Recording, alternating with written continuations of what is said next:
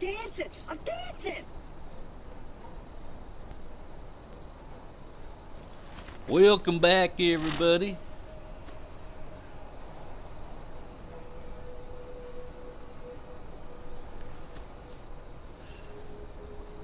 We're gonna fix up the medicine machine as soon as we find the part. This sounds like a job for Scooter. He's a lot smarter than I am.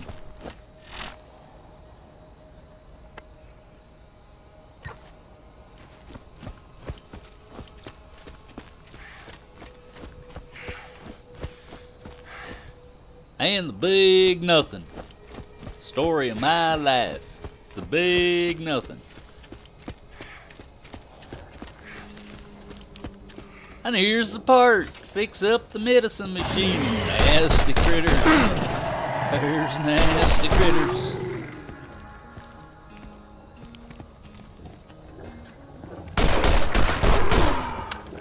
Take that, nasty critters.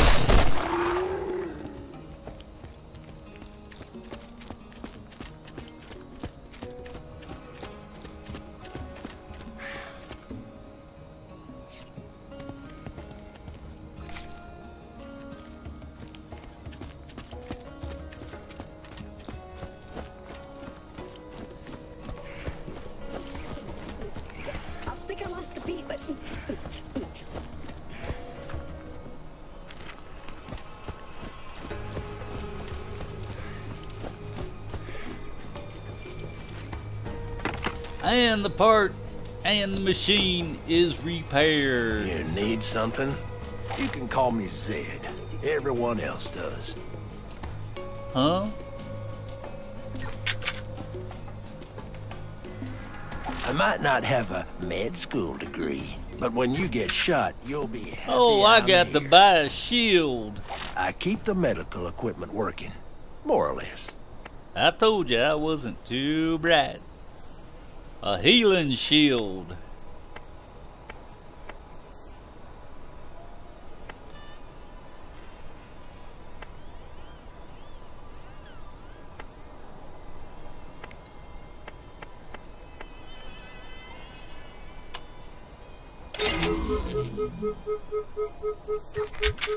Well, thanks for the help. You ought to use the machine to sell some things you don't need.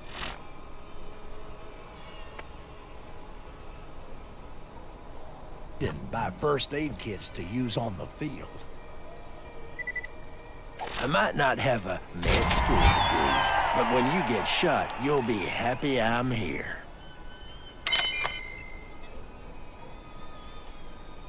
Blinding nine toes. But now we got us a... People don't yet trust you. If you're going to ever find the vault, you'll need the aid of the people. Helping Dr. Zed with his nine-toes problem is a good move. Blinding nine toes is the next mission. The first part we got to eliminate some bandits, some bad guys.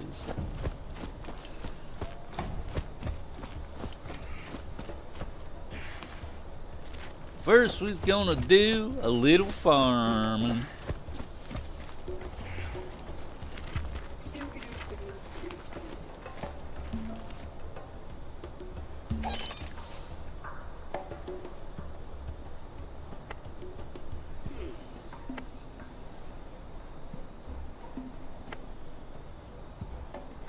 And off to Tartarus Station. Maybe Scooter will be around there somewhere.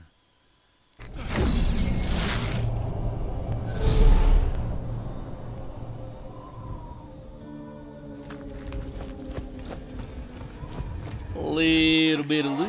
Our story began when the Hyperion Corporation decided they'd had enough of the treasure hunters. With the vault on lockdown, they had served their purpose, and now they were a drain on the economy. Why pay full price for weapons when you can take a 5-finger discount off the nearest corpse? Hyperion was looking to clear up the drain, but those guys were one tough hairball. I thought you said the treasure hunters were the drain. Now they're the hairball? Well, yes, you see, the treasure hunters were blocking the flow of, and the grimy buildup of money and... This metaphor stinks. Shut up!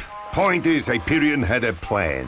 The treasure hunters could handle all manner of beastie, bandit, and battalion, but they weren't expecting the interplanetary ninja assassin Claptrap.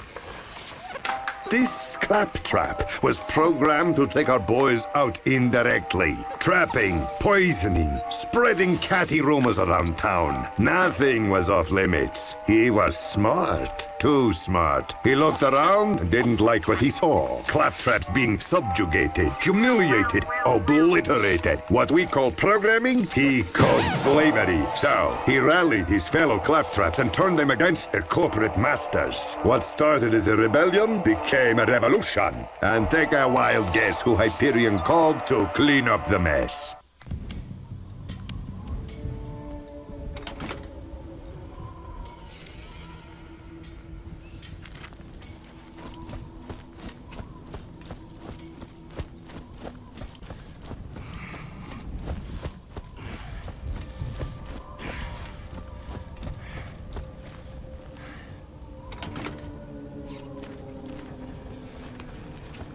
Scooter.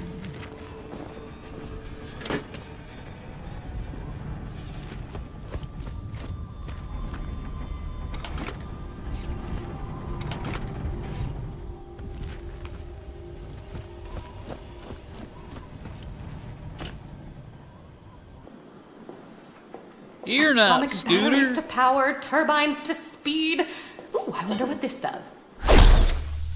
Hey, it's Dr. Patricia's Tannis. You're from off planet. You smell oddly.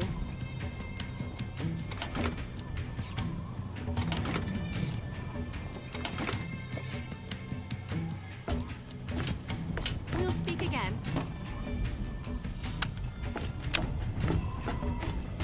Open sesame seed. Open sesame seed. I'm sure we will talk again. Yakety yak, yak, yak.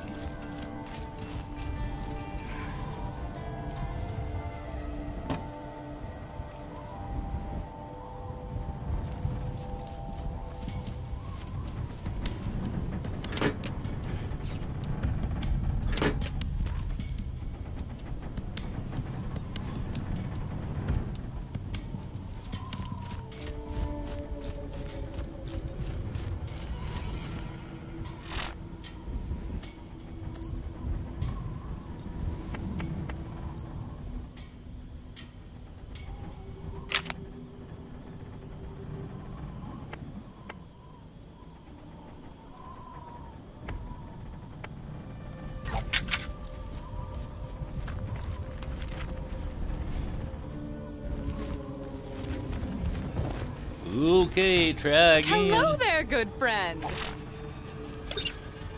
I'm going to need a nuclear reaction to Are you generate the from these 1.21. parts? Oh, hey, hello. Welcome to my secret lab. Secret lab? Terror Pavilion. Yes, I like that one best. Hey, you look like you're into experimentation. Maybe you dabbled a bit in college. Head down to the Hyperion dump to find parts for my totally legit, in no way morally reprehensible secret project here. There should be plenty of scrapped claptraps ripe for the picking. Sure are a lot more of the buggers puttering around. It'll be easier than stealing candy from a dead baby. And talking to Dr. Patricia opens the door. I told you I'm not too bright. We got this sniper rifle that's got fire. We's gonna keep it a burning sniper rifle. I'm a hunk of burning love now.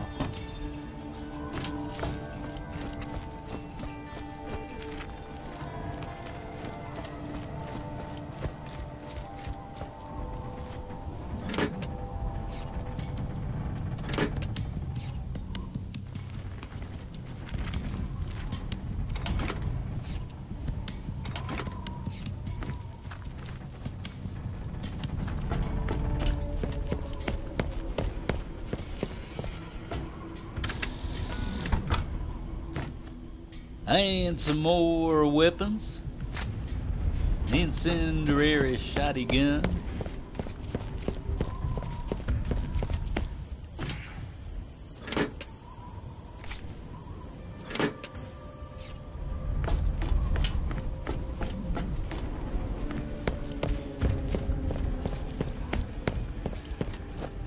What do you need an inventory? Run, run, run away.